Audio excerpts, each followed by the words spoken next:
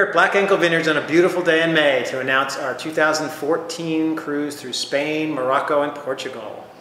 We're very excited about this cruise following on 2012 Mediterranean adventure. 2012 was our first trip with Oceania and really our first time cruising, and we were just absolutely overwhelmed by how beautiful the boat was, how fantastic the service on Oceania was, really like a world-class hotel floating by some of the most stunning scenery you can imagine. And also by the food on the boat, just meal after meal, like eating in the best restaurant in town over and over for 10, 12 days straight. And then finally, we had just a fantastic time being with this small group of like-minded food and wine lovers. I think the rest of the people on the ship were looking at us wondering why we were having so much fun, more fun than everybody else. So overall, it was just a fantastic experience, and we are very much looking forward to doing it all again in 2014. We're really looking forward to the 2014 cruise itinerary through some absolutely beautiful areas in Spain and Portugal and Morocco. We start in the world-famous city of Barcelona, always on the cutting edge of architecture and fashion and style, and of course cuisine as well. We sail the next day to the beautiful island of Mallorca, international playground of sun, sea, and sand. Then we're off to Ibiza, another island off the coast of Spain with its beautiful walled cities and olive groves. We then head back to the coast to Cartagena with its Art Nouveau architecture and Phoenician, Moorish, Roman, and Byzantine ruins.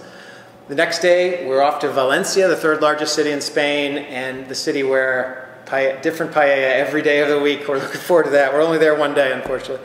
Then we're off to Malaga on the Costa del Sol, birthplace of Picasso, and nominated as the 2016 European Culture Capital. Then we sail to the beautiful island of Gibraltar and the beautiful rock, all of its military history, and the only apes living on the continent of Europe. From there, we head down to our first and only stop in Africa, in Casablanca in Morocco, with its intrigue, its mystery, the sophistication of the culture, and the beautiful mosques as well.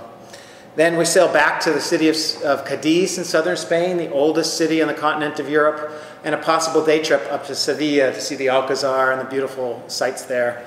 And lastly, we end up in the capital of Portugal in Lisbon with its beautiful monasteries, castles, and towers, and not least, the birthplace of our own Sarah O'Haron.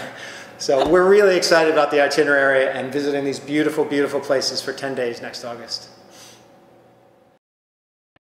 We have several special events planned for the group in 2014, including a wine dinner paired with our wines, a vertical tasting of all of our vintages at Crumbling Lock and Slate, led by Sarah and myself, and a couple of special shore excursions to wineries just for our group, likely to include a trip to an Andalusian sherry producer and a trip to explore the wines of Mallorca.